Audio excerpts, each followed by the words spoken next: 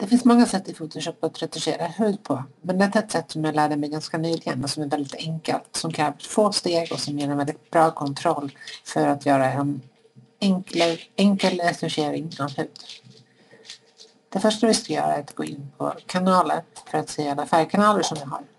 Och om vi klickar oss igenom dem så ser vi genast att redan på röd är huden betydligt bättre än på grön och blå. Och det betyder att de blämmor som vi kan tänkas vilja ta bort finns mestadels i den blåa och den gröna färgkanalen. Så vad vi ska göra är helt enkelt att göra en kopia på den röda färgkanalen. Det gör vi genom att gå in på Select, All och sedan Edit, Copy. Vi markerar RGB igen för att få tillbaka all färg. Sen går vi in på Layers. Vi måste skapa ett nytt lager så det är det första vi ska göra. Sedan klickar vi på Edit, Paste för att kopiera in vårt nya lager. För att få den effekten som vi är ute efter så ska vi gå in på Blending Mode och så ska vi ändra den till Luminosity som ligger allra längst ner. Det hamnar utanför bild nu men det ligger som sagt längst ner så det är bara att välja den. Luminosity. Och då ser vi genast att huden har blivit betydligt mjukare. Men vi vill inte ha den här effekten över hår och kläder och ljus bakgrund etc. Så vad vi ska göra är att skapa en mask som gör att den här effekten bara kommer påverka just själva huden. Och det finns ett litet dåligt knep för att åstadkomma en sådan mask. Vi går tillbaka till Channels och sen håller vi in kontroll och klickar på RGB-rutan.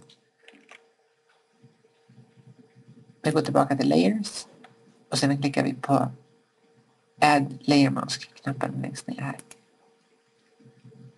Då ser vi genast att om vi tar bort masken så har vi den här diffusa mjuka färgen påverkar allting som vitt även i bakgrunden.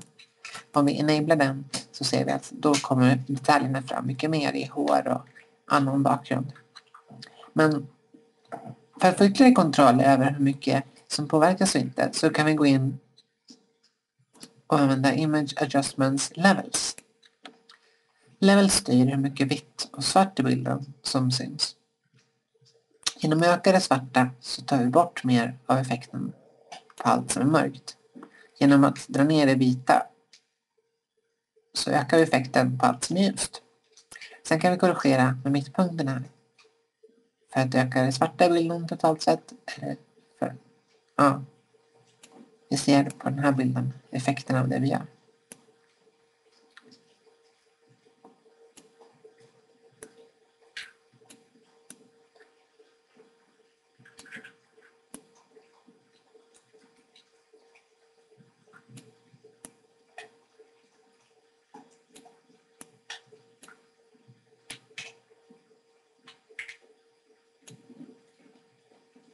När vi är nöjda med vårt resultat så är det bara att klicka på OK.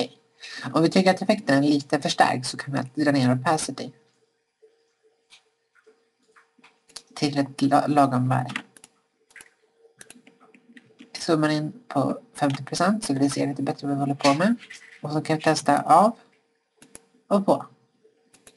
Av och på.